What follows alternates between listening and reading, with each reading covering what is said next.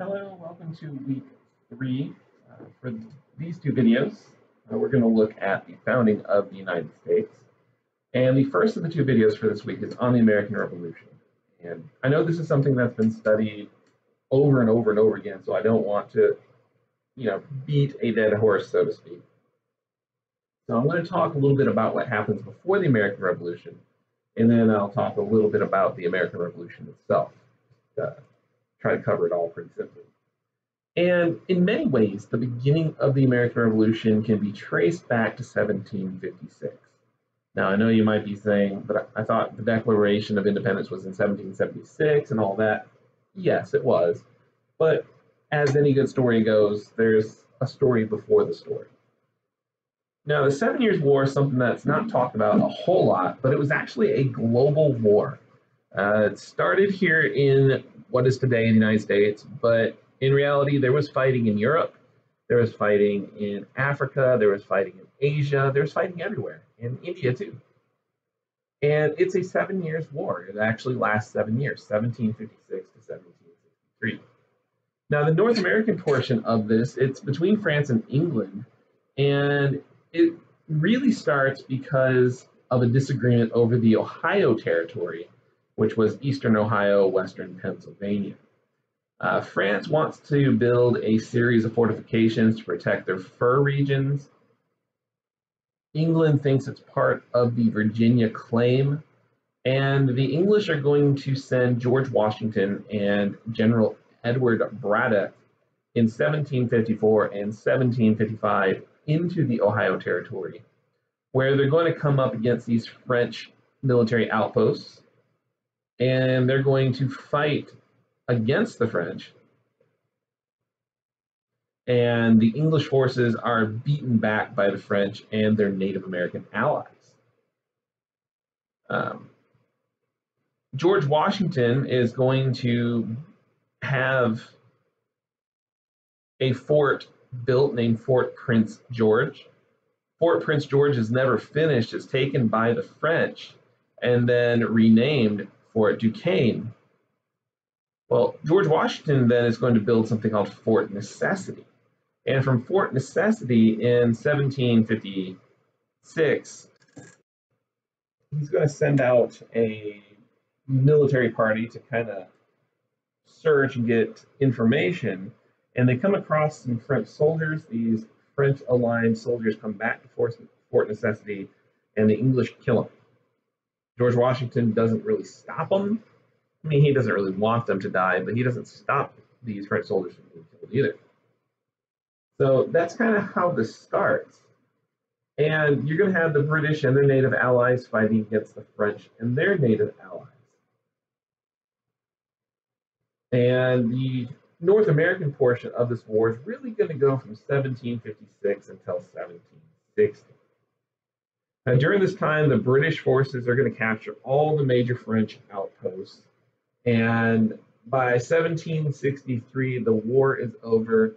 The Peace of Paris, 1763, is signed.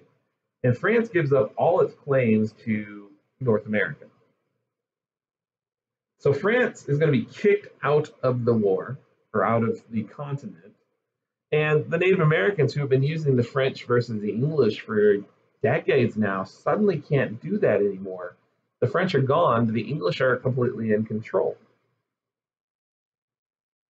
Also, Britain is going to issue something called the Proclamation of 1763.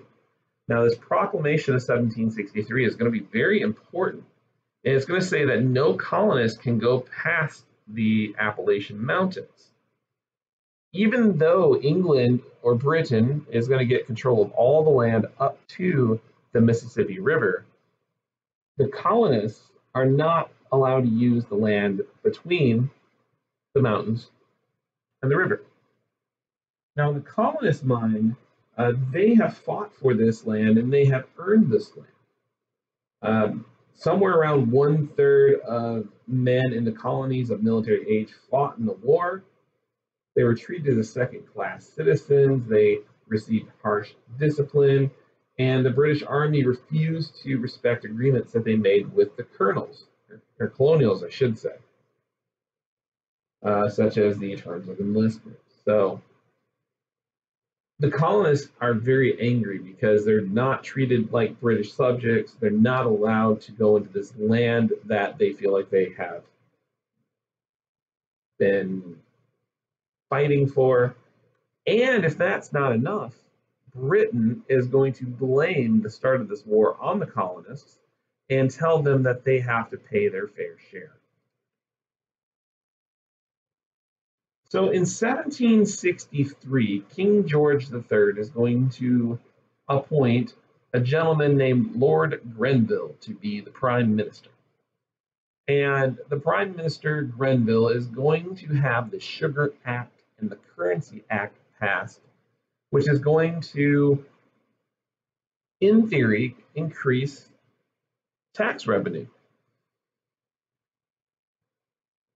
Now, the Sugar Act, its only job was to stop the smuggling of molasses, or stop the smuggling of sugar.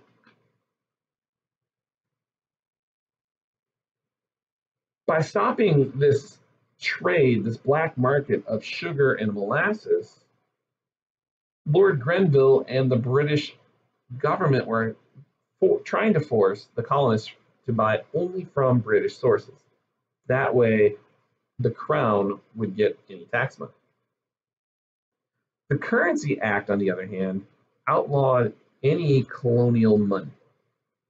All of the different colonies had their own form of currency in addition to regular British currency. So there was colonial paper money in Massachusetts, there was colonial paper money in Georgia, etc., etc. Currency Act made it that only British currency would be accepted, which is something that a lot of the colonials didn't have. Now, at almost the same time this is going on, there's a movement in England called the Real Whig movement. And these real Whigs are worried that the government was getting tyrannical and had almost dictatorial powers. And there was this real worry that the government of England was corrupt. Well, that idea, the Real Whig movement, takes hold in America where the colonial legislatures already have this sense of self-government. And the British Parliament, which is supposed to be based on representation, tries to argue that the colonists are virtually represented, and that doesn't go over so well. If you move on to 1765, we have the Stamp Act being passed. And it required a tax stamp on most printed materials, whether that's newspapers, pamphlets, wills, deeds, even playing cards had a tax. And the idea, once again, was the tax would raise money to pay off the war debt. And all the tax, of course, had to be paid in either British coins or gold or silver coins. The colonists didn't like this at all. James Otis Jr., who was a member of the Virginia House of Burgesses, he's going to declare taxation without representation is tyranny. We know that phrase better today as no taxation without representation. The entire Virginia House of Burgesses is going to declare the Stamp Act illegal, and they say Virginia resolves that they're subject to taxation only by parliamentary assembly. Since no colonial representative was in Parliament, the tax is not in effect. You also have the Sons of Liberty formed in 1765 to resist the Stamp Act, and this is made up of urban elites, lawyers, merchants, tradesmen, the people who actually use the printed material. They refuse to buy that stuff. Now, the Sons of Liberty are going to spread, and there's going to be branches of the Sons of Liberty up and down the coast in small towns and cities. And then also 1765, we get something called the Stamp Act Congress that will be formed. And this is going to be an intercolonial Congress. And it meets in New York City in October of 1765. And its whole purpose is to write a unified statement of protest. Now, it's very conservatively written, so that way it doesn't offend Parliament, but still, it's a fairly important move. It's the first time that the colonists have openly defied Parliament. Now, the Stamp Act will be repealed in 1766, but it's replaced by something called the Declaratory Act. And in the Declaratory Act, it's decreed that Parliament has the authority to tax and legislate the British colonies in North America in whatever way it wants to. Now, this doesn't receive much attention because everybody's celebrating that the Stamp Act has been repealed. But the new Prime Minister, Lord Rockingham, is really thumbing his nose at the colonists without them realizing it. Now, continuing, in 1767, there is another Prime Minister. Lord Rockingham is replaced by William Pitt. And one of the first things William Pitt does is he appoints Charles Townshend to be the head of the Exchequer, meaning the head of the Treasury. And Charles Townshend, the head of the Treasury or the Exchequer, is going to do an audit on the funds. Now, what Townshend finds is that the colonists still owe money. The war debt has not been paid off. And he is going to create new taxes, not to pay for the war debt directly, but the taxes that will be paid will be used to fund the British government in North America. By doing that, the money Britain would have spent for the North America government can be used to pay off all the war debt. So the debt has to be paid, and it's paid in a series of taxes that collectively become known as the Townshend Act. Now, this is going to be a tax on trade goods, glass, paper, cloth, and even tea. Now, I know that sounds similar to the Navigation Acts, but what's different, the Navigation Acts and the Sugar Act and all those were you had to pay extra money on goods from other countries. With the Townshend Acts, taxes have to be paid on things from other countries and from Britain. Now, Boston, Massachusetts, they're the ringleaders in this. They are very angry. The Massachusetts Assembly is going to issue a letter, send it to all colonial legislatures, and they're calling for a unified petition to be sent to Parliament in protest. They figure it worked with the Stamp Act, it'll work with this one too. However, the guy who is the British Secretary of State for America ordered the Massachusetts governor to stop the letter from being sent, and then he ordered the other royal governors to prevent their legislatures from discussing it. And you know that they're going to do the exact opposite of what they're supposed to. Now, the resistance in Boston is going to get even worse. The Massachusetts Assembly is going to openly defy everything that the British Secretary of State says. And the Boston Sons of Liberty are going to lead some public protests, and pamphlets are going to be sent out and everything. And they're going to go so far as to call for a boycott of all British goods. Because of the resistance in Boston, the Massachusetts colony is going to be placed under royal control.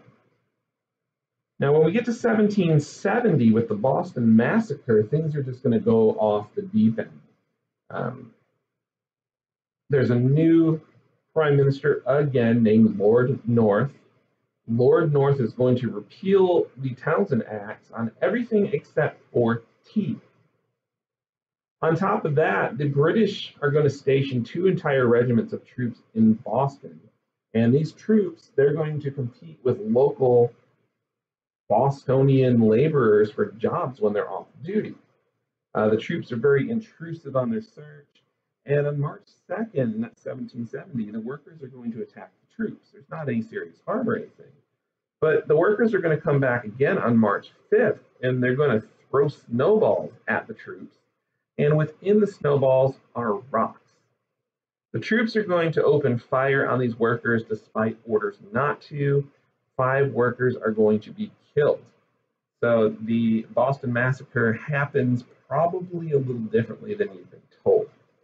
John Adams, who is a lawyer, he's going to defend the troops. He's going to actually defend the troops who did the killing, and the defendants are all going to be acquitted. Now, finally, in 1773, we have the Tea Act that's passed. And the Tea Act in 1773, its primary job is to save the British East India Company from going bankrupt. The British East India Company is going to be the only authorized agent to sell tea in the colonies. A portion of the sales proceeds are going to go to the British East India Company. And before you know it, in Boston, the people are going to start protesting the royal governor, a gentleman named Thomas Hutchinson. So in December 1773, about 5,000 members of Boston's population are going to ask Thomas Hutchinson to send the tea back to England. He refuses, of course, because he can't do anything else. And later in the evening, about 60 men are going to disguise themselves as Mohawks. They're going to jump on a couple of tea boats, and they're going to throw about 10,000 British pounds worth of tea into the Boston Harbor. Today, that's a couple $1 million worth of tea. Now, it's important to know also, we're not talking like individual tea bags. We're talking about bricks of tea. When Lord North finds out about the Tea Party, he's going to pass something called the Coercive Acts. And that closes down the port of Boston. It limits who the colonies can trade with. And it makes the governor of Massachusetts basically a dictator. We also have something called the Quebec Acts in 1774. It gives Catholics more freedom in Quebec. And that really makes the colonists worry about what's going on.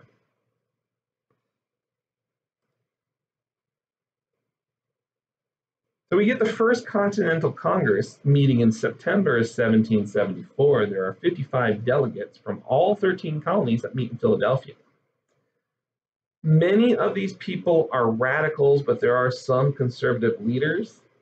And the First Continental Congress is going to kind of meet in the middle. It's going to reject the radical proposals. It's going to reject the conservative proposals. And it's going to settle in the middle on something known as the Declaration of Rights and Grievances. And Congress, this Continental Congress, they're going to say that they will obey bona fide acts of Parliament, meaning acts of Parliament where they have some say.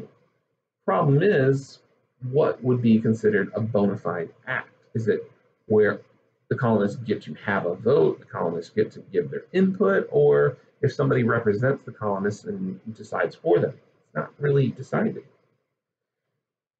At the same time that this Continental Congress is meeting, April 1775, General Thomas Gage, who's commanding the British troops in Boston, he's going to receive a letter from the British Secretary of State for America saying, hey, these resistance leaders that are happening, that's an unruly mob, and they wouldn't really fight back if you just put your foot down and try to get rid of them. And Lord Dartmouth, the British Secretary of State, is going to order General Gage to arrest the leaders of the resistance movement and to do it quickly and violently. So on April 18th of 1775, Gage prepares to march his troops to the city of Concord, where he's going to capture weapons. Paul Revere, William Dawes, and Samuel Prescott are going to get on horses and warn the British are coming, the British are coming. On April 19th, on the way to the city of Concord, the British are confronted by an American militia at Lexington Square, and a fighting skirmish breaks out. The British continue on to the city of Concord. They take the weapons and they march back to Boston. And by nightfall of May 20th, 1775, there are over 20,000 colonial militia gathered outside Boston, ready to fight. So the American Revolution is going to begin. And the Second Continental Congress is going to meet in May of 1776. And this is like the last-ditch effort to stop the war from happening. They understand that they kind of have to play both ends. So there's an agreement to finance the war.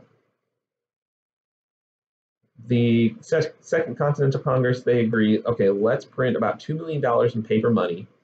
Of course, the paper money is not worth anything unless it's accepted by somebody.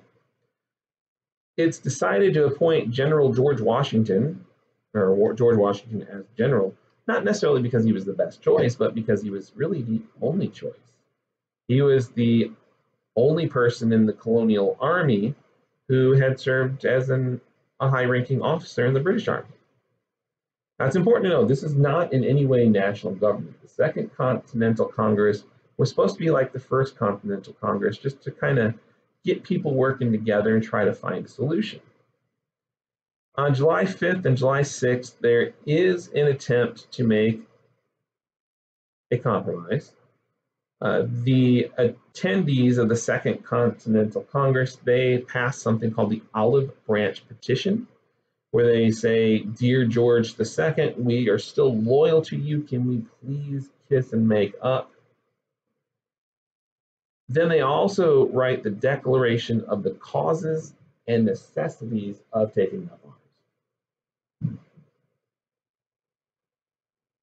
In the Declaration of the Causes and Necessity of Taking Up Arms, it's explained to King George III and the British government why the colonists were fighting.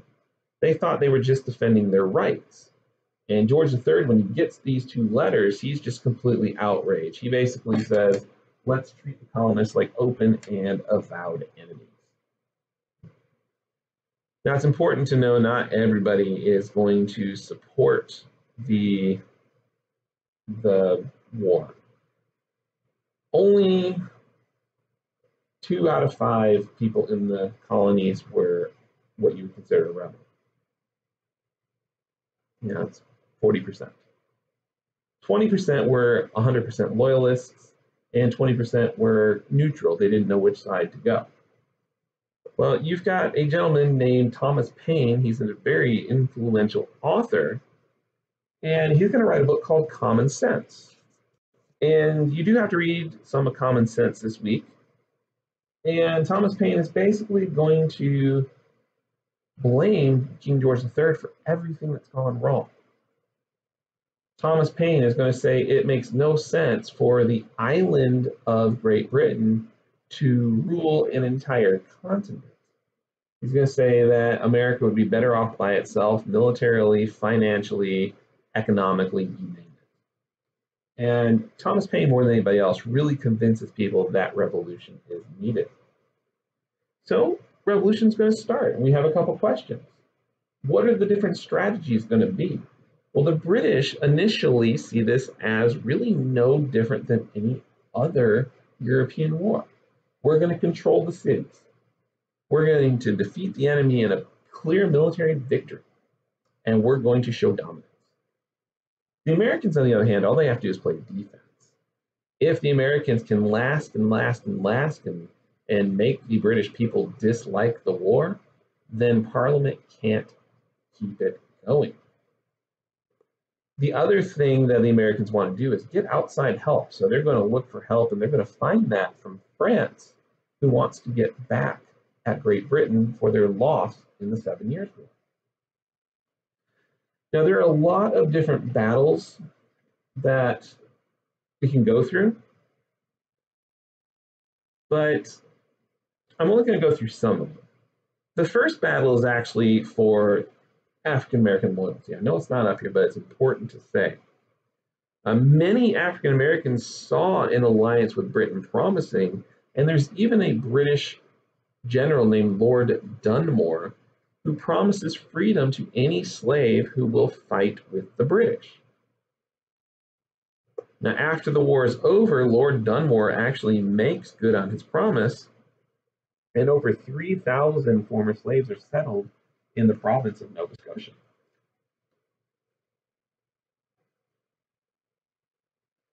Then we also have actual fighting. The first battles of the war are going to be the Battle of Long Island and the Battle of Manhattan. The Battle of Long Island is actually the largest battle of the war. George Washington is going to dig in on Long Island in New York. The British are going to sail up with their gigantic battleships, and they're going to blow the Continental Army up, for lack of better words. George Washington is forced to retreat to the colony of New Jersey. The British are going to gain control of New York City for the rest of the war because of that. At the end of 1776, during the Christmas break, the battles of Trenton and Princeton are going to happen. That's where Washington crosses the Delaware River, and then Washington is going to capture a force of Hessians. And if you don't know what a Hessian is, it's okay.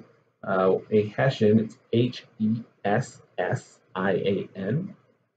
The Hessians are paid troops. They're actually German troops that the British Army is paying to fight for them. Now, the importance of these two battles are that morale was boosted. People realized, hey, we have a shot to win this. And it inspired the colonists to fight. We also have the Saratoga campaign that happens throughout the summer months of 1777. The British think that they can split the colonies into two. If the British Army were to go from the colony of Quebec and go straight down the Hudson River Valley, they can meet up with their force in New York City. The New England colonies would be separated from the rest of the fight. The problem with this, though, is that as the British move further and further down from Quebec to Lake Champlain to the Hudson River, he got further and further away from his supplies, and he ran into a larger and larger American presence. And before you know it, the British supply line is cut off, and the British Army, led by Gentleman Johnny Burgoyne, has to turn around and retreat. So now we have the battles at Trenton and Princeton where it looks like they have a chance. And now the Saratoga campaign, the British Army has actually had to retreat and go back home. Now the winter at Valley Forge, that's the winter of 1777 going into 1778. It's not a battle, but it's a turning point to war. At the time, armies didn't fight all year round. When it turned cold and when it was winter, armies basically sat down and didn't do anything until spring. And George Washington is going to do that with the Continental Army in Pennsylvania at a place called Valley Forge. Valley Forge was far enough away where they wouldn't be discovered, but it was close enough that they could march back into the battlefield when it got warmer. And there's a lot of starvation, a lot of disease, there's a lot of malnutrition during this time. That's the downside. The good thing, though, is that a Prussian soldier named Baron von Steuben is going to come and volunteer with Washington, and he's going to train Washington's soldiers to be an actual professional army. On top of that, after seeing the success that the Americans had during the Saratoga campaign, France is going to send a representative to Washington as well. And before you know it, Baron von Steuben has turned these ragtag soldiers into an actual army, and France is going to send over reinforcements. Now, finally, we get to the Civil War in the South. Britain is going to take over Savannah in 1778, and Savannah is going to stay in British hands until the end of the war. But the Americans are going to fight in South Carolina, and the city of Charleston will fall to the British in 1780. But at the Battle of Camden, near Camden, South Carolina, things start to change a little bit. At the Battle of Camden, the British are going to win, but it makes the colonists regroup. And when the fighting goes into North Carolina, the battle just keeps going further and further north. It turns out that when the war goes into North Carolina, the colonists are going to surprise the Loyalist forces, and they're going to win big in fight after fight after fight. So before you know it, Cornwallis, who is the head of the Southern Army of the British, is going to have to retreat to a place called Yorktown, which is on the coast of Virginia. Now, Cornwallis, he's going to hold up in Virginia because he's waiting for reinforcements to come from Britain.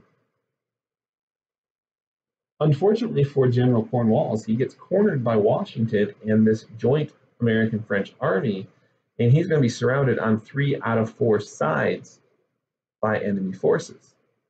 He's not that worried, though, because his back is to the ocean, and he's like, the British army will be reinforced because the British Navy will be here any day. Well, unfortunately for Lord Cornwallis, the British Navy did not get there first. The French Navy did. So unexpectedly, Lord Cornwallis, or General Cornwallis, finds himself surrounded on all 4 sides by enemy forces, and he is forced to surrender on October 7th of 1781. Now, just an interesting tidbit about this surrender at Yorktown.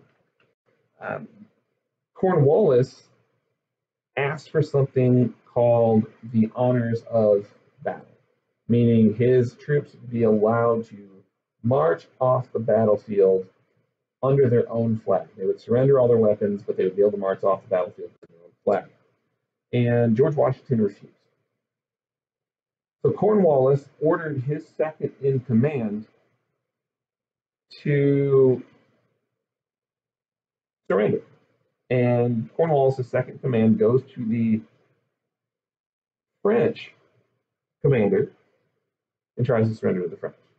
The French refuse and point to George Washington. When Cornwallis' second in command goes to George Washington says, and points to his second command. So Cornwallis never actually surrenders to Washington. It's Cornwallis' second in command who surrenders to Washington's second in command. All right, how does this whole thing end? Well, it's in the Treaty of Paris, 1783. And you can read here what the stipulations were. And if you're reading this, you'll see it's not really that bad. Basically, it's a slap on the wrist for the British colonists. It's a slap on the wrist for Britain itself. And a lot of people ask me when they see this or when I talk about this, why was this so friendly to the Americas? This surrender, so to speak. And quite frankly, it's because Great Britain thought that the American experiment would fail and that the American colonies would eventually come back home to mom. Well, we're 240 something years later, and the United States are still not ready to crawl back to Mars.